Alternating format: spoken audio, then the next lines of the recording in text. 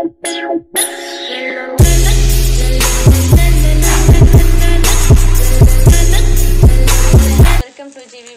இன்னைக்கு உங்களுக்கு வந்து ஒரு காரசாரமான நண்டு ஃப்ரை பண்ணி காட்ட போகிறேன். ஆக்சுவலி எங்கள் அம்மா தான் பண்ண போகிறாங்க. எனக்கு நான்வெஜ்லாம் சமைக்க தெரியாது. ஸோ இதுக்கு தேவையான இன்க்ரீடியன்ஸை நம்ம பார்த்துடலாம். இப்போ இதுக்கு தேவையான இன்க்ரீடியன்ஸ் பார்த்துக்கலாம். ஃபஸ்ட்டு வந்து நண்டு. நான் இவ்வளோ நண்டு எடுத்துக்கிறேன். உங்களுக்கு தேவையான நண்டு எடுத்துக்கோங்க. நல்லெண்ணெய் இதுக்கு சமைக்கிறதுக்கு யூஸ் பண்ணுறேன். நல்லெண்ணெய் போட்டு சமைச்சா இன்னும் நல்லா டேஸ்டியாக நல்லாயிருக்கும்.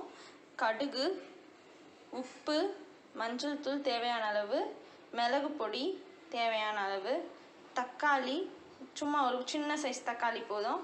பிகாஸ் நம்ம வந்து நண்டு ஃப்ரை தான் பண்ண போகணுன்றதால ரொம்ப தக்காளி போட்டால் குழம்பு மாதிரி ஆகிடும். ஸோ சின்ன சைஸ் தக்காளி போதும். கருவேப்பிலை கொஞ்சம், வெங்காயம் தேவையான அளவு, இஞ்சி பூண்டு பேஸ்ட்டு, மிளகாய் பொடி தேவையான அளவு. நான் 1.5 ஸ்பூன் எடுத்திருக்கேன். உங்கள் காரத்துக்கு ஏற்ற மாதிரி நீங்கள் எடுத்துக்கலாம். நாங்கள் இப்போ எப்படி செய்கிறதுன்னு பார்க்கலாம். இதில் இந்த சட்டியில் நல்லெண்ணெய் போட்டு சூடு பண்ணியிருக்கோம். இப்போ வந்து கடுகு போட்டுடலாம். இதில் கடுகு போட்டுடலாம். இப்போது கடுகு நல்லா பொரியட்டும்.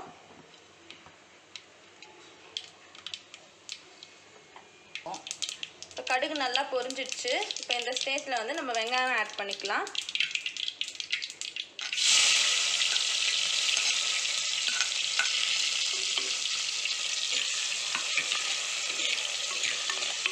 வெங்காயம் ஆட் பண்ணி நல்லா வதக்கி விட்டுக்கணும்.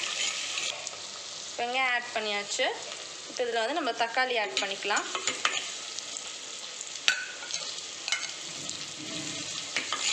எண்ணெயிலே நல்லா வதங்கணும்.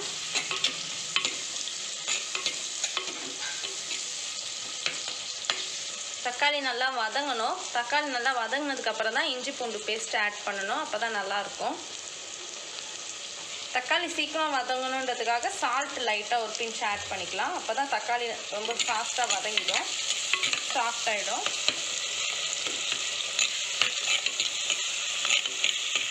இப்போ தக்காளி நல்லா வதங்கிடுச்சு. இதில் இஞ்சி பூண்டு பேஸ்ட் ஆட் பண்ணிடலாம். எப்போவுமே இஞ்சி பூண்டு பேஸ்ட் வந்து லாஸ்ட்டாக ஆட் பண்ணுங்கள். அப்போ தான் வந்து அடி பிடிக்காமல் இருக்கும். நல்லா வதக்கி விட்டுக்கணும்.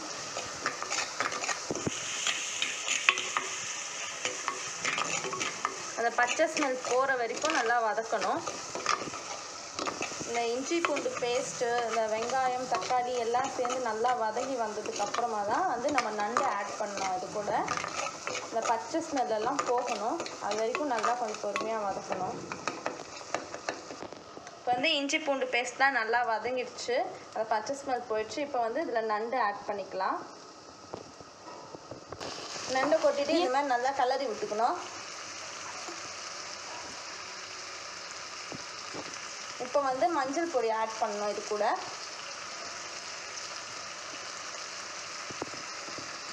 மஞ்சள் பொடி ஆட் பண்ணிவிட்டு நல்லா கலரி விட்டுக்கணும்.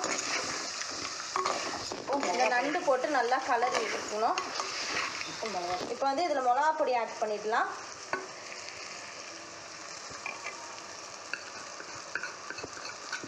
மிளகா பொடி ஆட் பண்ணிவிட்டு நல்லா கலரி விட்டுக்கணும்.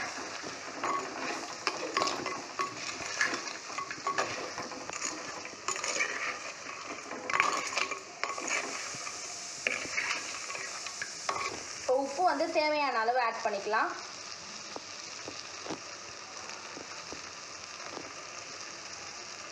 ஆட் பண்ணிட்டு இப்போ கலரி விட்டுக்கணும். இப்போ இந்த நண்டு வேகிறதுக்கு ஏற்ற மாதிரி தண்ணி தேவையான அளவு ஊற்றிக்கலாம்.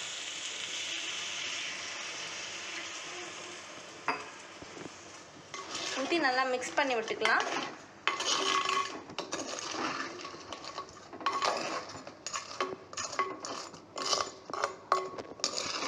இப்போ அந்த தண்ணி ஊற்றி நண்டு மிக்ஸ் பண்ணி விட்டுருங்க. இது ஒரு 5 to 10 minutes கொஞ்சம் வேகணும். இந்த நண்டு நல்லா வெந்துக்கிட்டு இருக்கு. இன்னும் அந்த தண்ணியெல்லாம் நல்லா வற்றணும். வற்றினதுக்கு அப்புறமா தான் நம்ம பெப்பர் பொடியை ஆட் பண்ணி இறக்கணும். இன்னும் கொஞ்ச நேரம் அந்த தண்ணி வற்றுற வரைக்கும் நம்ம வெயிட் பண்ணலாம். தண்ணி கொஞ்சம் வற்றிருச்சு. ஆனால் இன்னுமே நல்லா வற்றணும். நல்லா கொஞ்சம் ஒரு ட்ரை ஆகிற அளவுக்கு வரணும். அதனால் இன்னும் கொஞ்சம் நல்லா வேகணும். நண்டு நல்லா அந்த தண்ணியெல்லாம் நல்லா வற்றிடுச்சு. ஆனால் இன்னும் கொஞ்சம் வற்றினா இன்னுமே பர்ஃபெக்டாக நல்லாயிருக்கும். ஸோ ஒரு 2 minutes வெயிட் பண்ணலாம். இப்போது நண்டில் தண்ணி நல்லா வத்திருச்சு பாருங்கள், நல்லா வத்திருச்சு. இப்போ இந்த ஸ்டேஜில் நம்ம எடுத்து வச்சுருந்த பெப்பர் பொடி போட்டுடலாம்.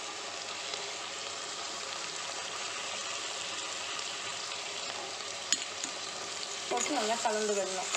பெப்பர் உங்கள் இஷ்டத்துக்கு ஏற்ற மாதிரி தான், உங்களால் எவ்வளோ போட முடியுமோ போடலாம், காரத்துக்கு ஏற்ற மாதிரி. கலந்து ஒரு 1 மினிட் அப்படியே இருக்கட்டும், அதுக்கப்புறம் இறக்கிக்கலாம்.